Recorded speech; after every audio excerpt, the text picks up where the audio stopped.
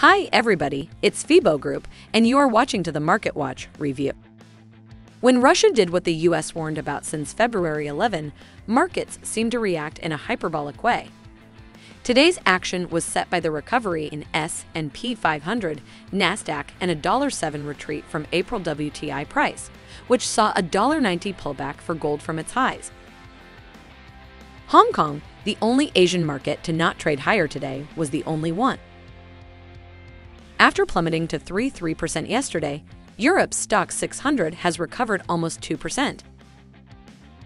Dollar-bloc currencies, yen and yen are moving higher on the foreign exchange market, while the Scandis and the euro are suffering small losses. After yesterday's wild session, gold is now firmer. The price of gold is expected to rise for the fourth consecutive week. After gaining in the past 4 sessions, April WTI is not advancing. After finishing last week at just above $90, it is now near $92.75. Asian Pacific market. Japan is not one of the countries with high inflation rates. Don't be deceived by the 1% increase in Tokyo's February CPI year over year, even though it was higher than expected. Economists underestimated the increase in energy prices and fresh food prices. Consumer prices in Tokyo are 0.6% less than they were 1 year ago if you exclude fresh food and energy. The greenback was confined to a fraction of a Japanese yen Wednesday when Japan was on vacation. Yesterday's range saw the greenback reach more than a 1.2 yen level and closed above Wednesday's high. Yesterday's volatility saw the Australian dollar fall below $0.7100. Today, it is back above $0.7200. Market of Europe.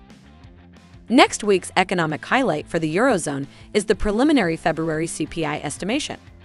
According to reports, several large European utilities tried to get more Russian gas yesterday.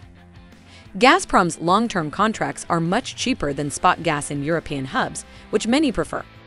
Yesterday's euro plunged to $1.11 before recovering above $1.12 in late trading as U.S. equities recover.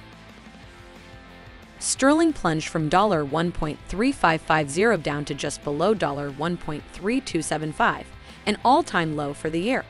However, it recovered to $1.34. Market of America. The U.S. continues to impose sanctions on Russia while maintaining coordination. This coordination comes at a cost. Russia isn't being removed from the SWIFT payment system in order to maintain membership in the European Union. The U.S. reported January consumption, income, and durable goods orders. Federal Governor Waller and Governor Bowman are putting 50 BP increases next month on the table.